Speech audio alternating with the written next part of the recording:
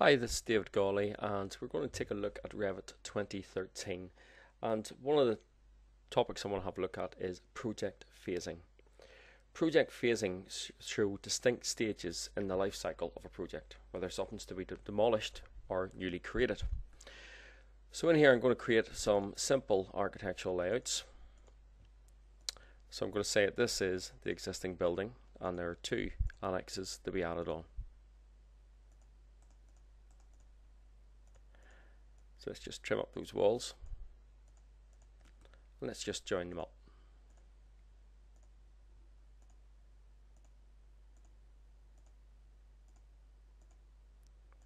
We'll add in some internal walls because we're actually going to demolish these later on.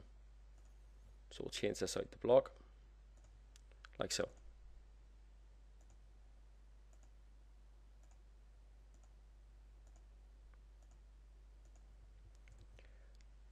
So that's my model representation in there. A couple of walls I need to flip. It's very easily done in plan. Select the wall, flip.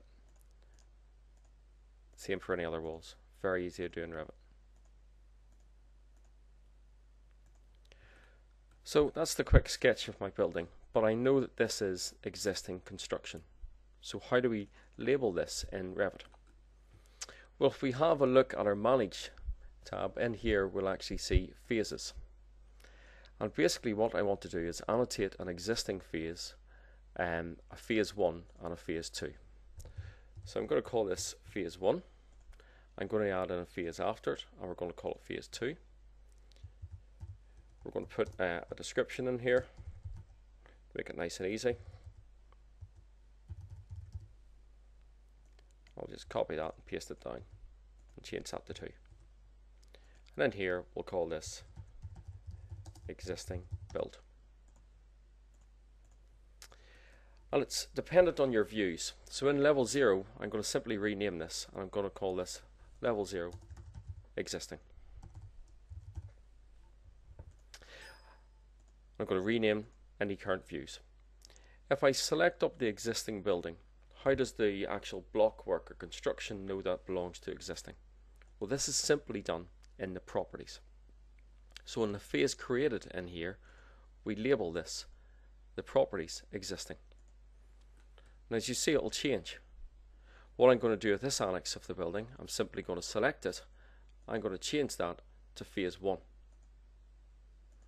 On this part, I'm going to select it and I'm going to simply change it to phase 2.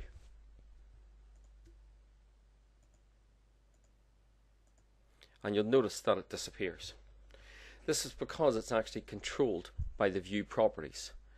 The view properties in here have a phase information to show phase 1, phase 2 are existing.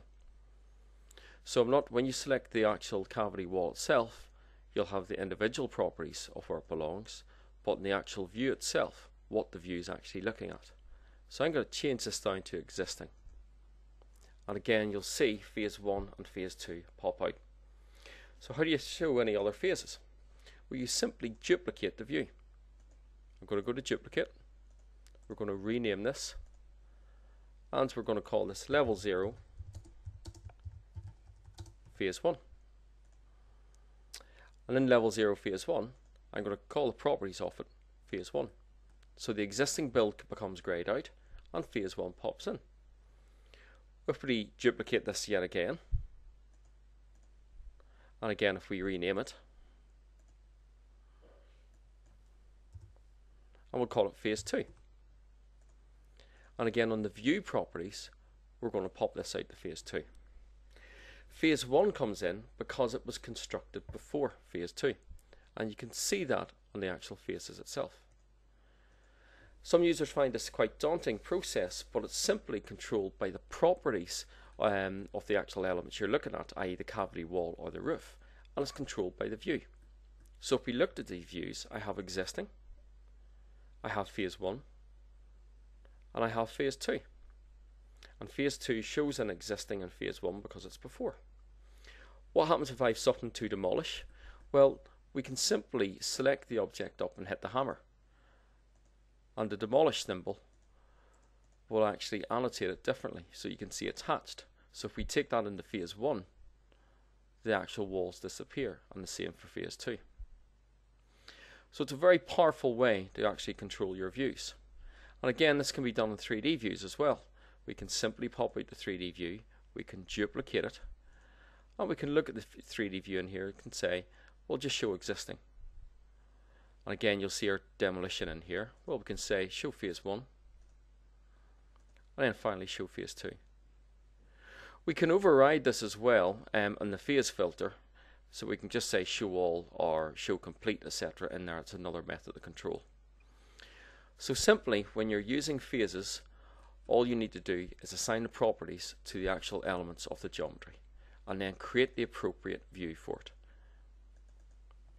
Thanks for listening.